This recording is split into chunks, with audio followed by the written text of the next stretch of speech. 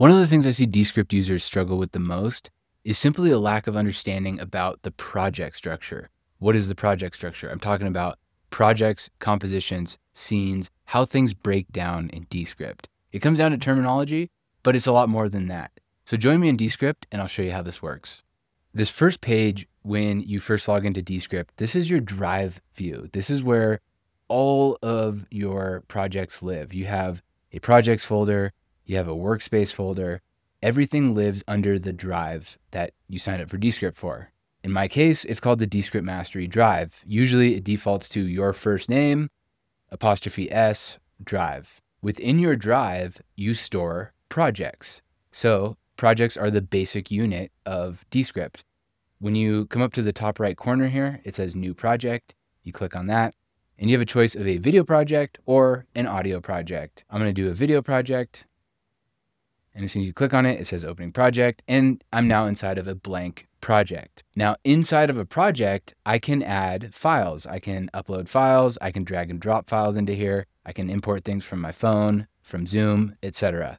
But this right here is actually a composition. Now, I know that's a little bit confusing, but each thing that gets exported, if I go to the export button in the top right corner and I hit export, it's actually going to export the current composition. That is the standalone unit that gets exported. So what does that mean? So this is called Untitled Project. And then in here, I'm going to call this Composition 1. When I label it Composition 1, my project becomes called Composition 1. If I click on this little arrow right here, this is a list of all of the compositions inside of my project. Again, right now, it's just one, Composition 1. But if I click on this button that says New Composition, now I have a new blank composition. I'll call this Composition 2. And now if I click the dropdown, I have Composition 1 and Composition 2. And then I can change this and I can say, call it Project. So up here in the top middle, everything on the left of that / is the project name. Everything on the right is the composition name. I click that dropdown, Composition 1, I click on it and I switch into it. Click that drop down, click on Composition 2.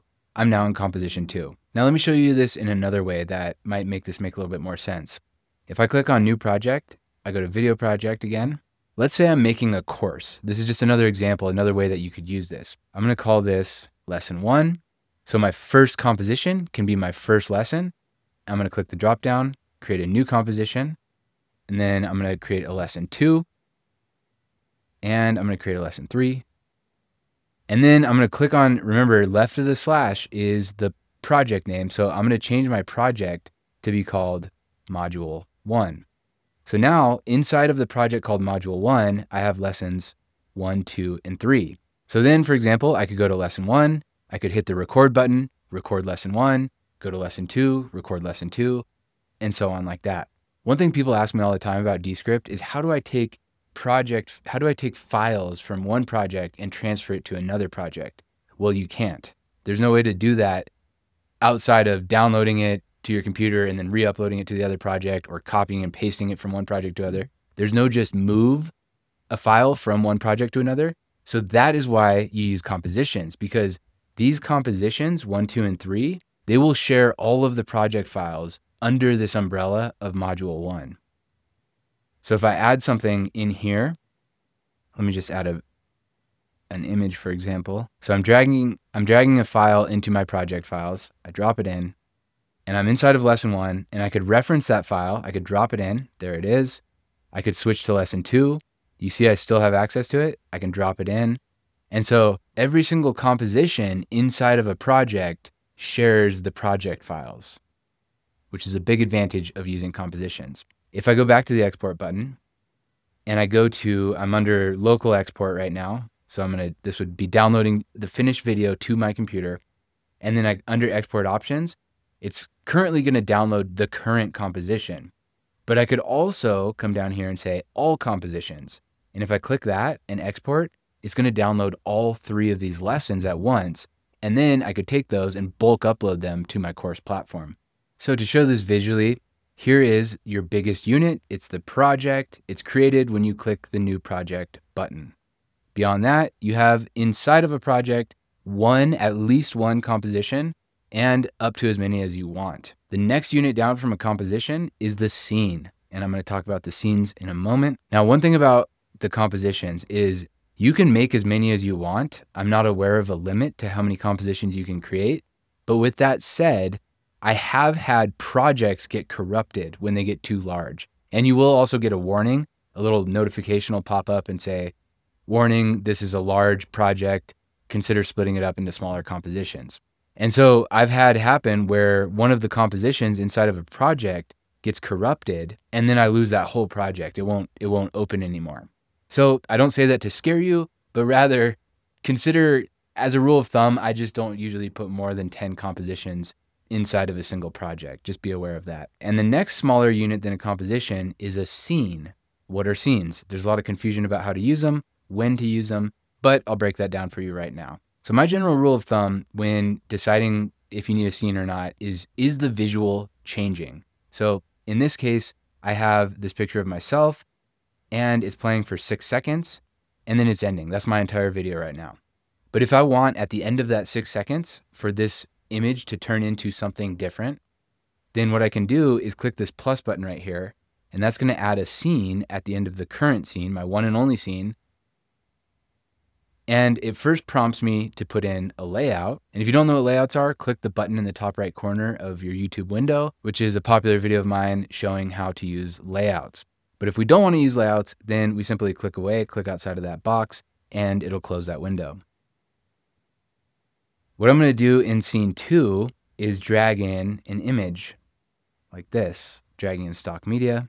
And if I hover over this image over here on the right side, I can see that it's 1.7 minutes long. So it automatically expanded that scene. The scene was 5 seconds by default when it's a blank scene, but by dropping that image in, it expands to fit the entirety of that video that I put in. Now, of course, I could trim it, I could cut it up, make it shorter, do whatever I want with it. But the important thing here is that the visual was changing between scene 1 and scene 2. Now, why does that matter?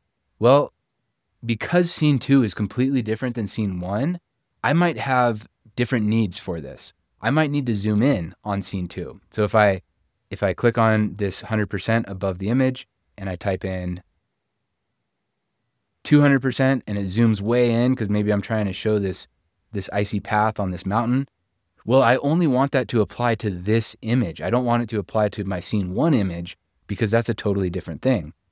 So you see that? If I go back to scene 1, it's still in the original 100% zoom. So scenes are how you split up your project so that whatever you do in that scene won't affect the rest of your video. So again, scenes are the smaller unit of a single composition.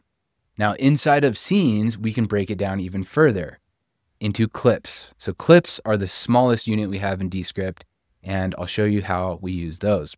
So if I take my minute and 7-second or 42-second long video here, so I select this layer just anywhere, it doesn't matter for the sake of demonstration, and I click on this split button right here, I just split that entire minute and 42 video clip into 2 pieces.